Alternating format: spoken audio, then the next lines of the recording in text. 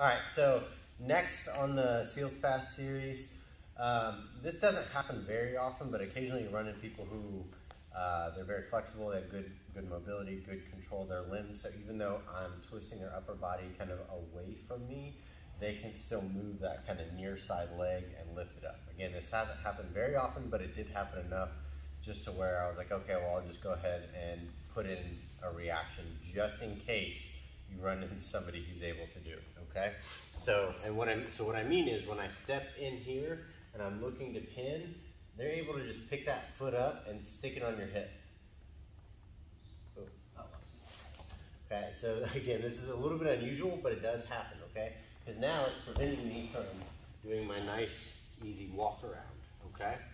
So I could try to knee slice, all right? But the downside of trying to knee slice when their foot is on the hip is now they can just kick you over, okay? So this is why we're not just going into our regular slice, okay?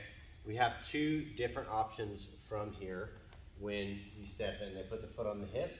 We can simply kick back, punch the leg away, and then go into our knee slice, okay? So that's kind of option one. We've already done the knee slice. So basically just kick back, punch the foot off, and slice past. Our second option is when we're here, is we again kick the heels back, or kick the hips back, sorry.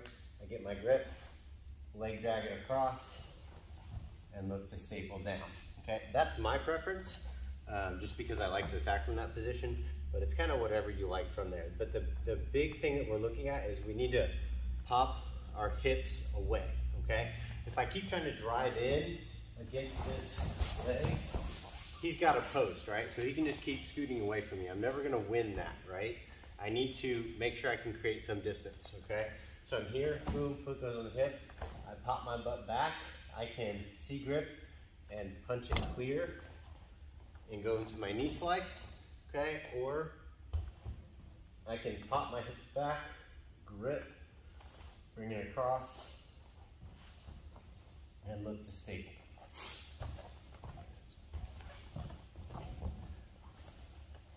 So I step in, punch, he goes foot on the hip.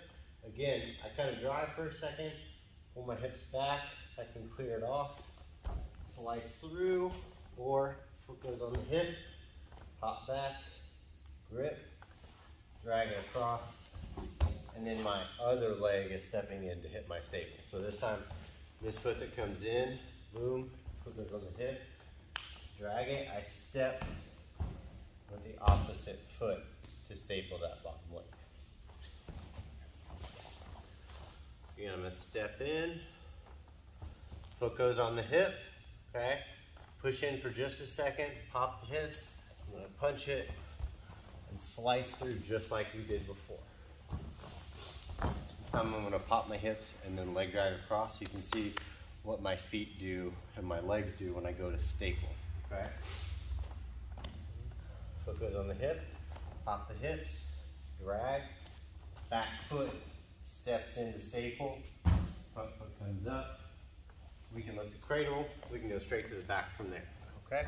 So this doesn't happen a lot, but just in case somebody surprises you with it, at least now you'll know what to do.